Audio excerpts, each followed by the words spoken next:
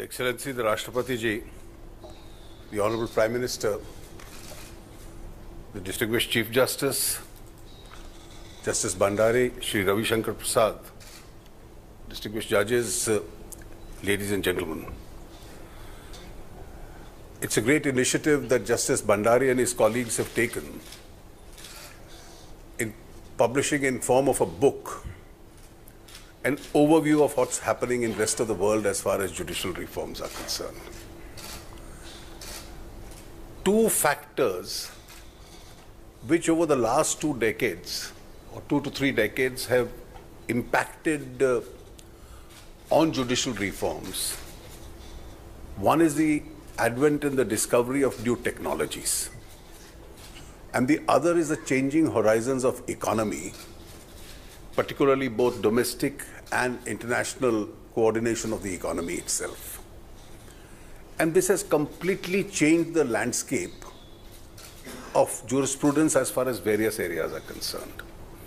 And no society can afford to really be behind times in coping up with these changes. Otherwise, we'll find that our laws are completely anachronic as far as the times are concerned.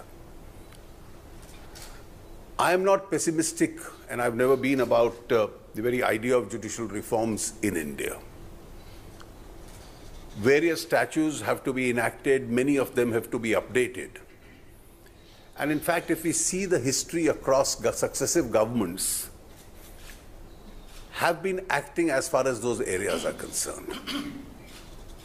As a part of that reform process, you need newer norms of interpretation, adding literally blood and flesh to the bare skeletons which existed. And therefore, almost with every pronouncement, a major pronouncement which comes up by the court itself, by a process of judicial interpretation, itself, a lot of reforms itself takes place. And the third important aspect of the reform always has been furthering the constitutional values itself.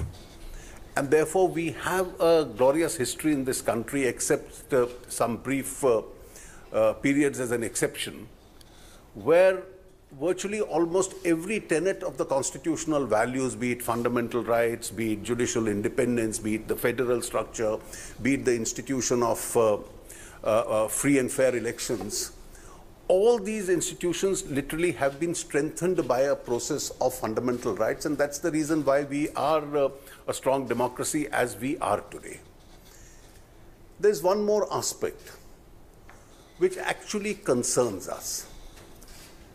The first amongst them, I think, is the whole issue, which is an issue of common concern to all, which is a matter of delay.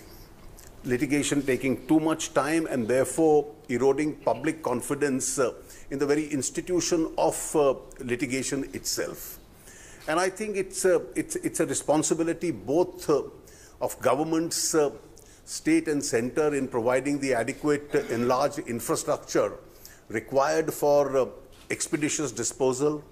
It's also a responsibility of a court by virtue of interpretation and its own management, particularly now with the user of technologies itself, to expedite the whole process of expedition as far as cases are concerned. Well, there would be several issues which will keep confronting both Parliament and the judicial institution. And I think its strength of democracy is that this debate, particularly the issue which my colleague, the Honorable Law Minister, just now raised, between the conventionalists and the activists as an ideological divide in jurisprudence, this debate will always go on. And it's always up to the vision and statesmanship of those who administer the institutions, both in the legislature, in the government, as also in the judicial institution, how to bring that fine balance, how to bring about that self-disciplining, so that that institutional balance remains as far as the institutions are concerned. I have never had hesitation in admitting that having evolved through various stages, I would now put myself more in the conventionalist category, and I would prefer that opinion But I think that's a debate which will go on, and I'm sure that the statesmanship of our institutions will stand out in upholding what the correct balance in these institutions would be. Thank you very much, and thank you very much, Justice Bhandari, for once again bringing out this very fine publication which gives us a global overview.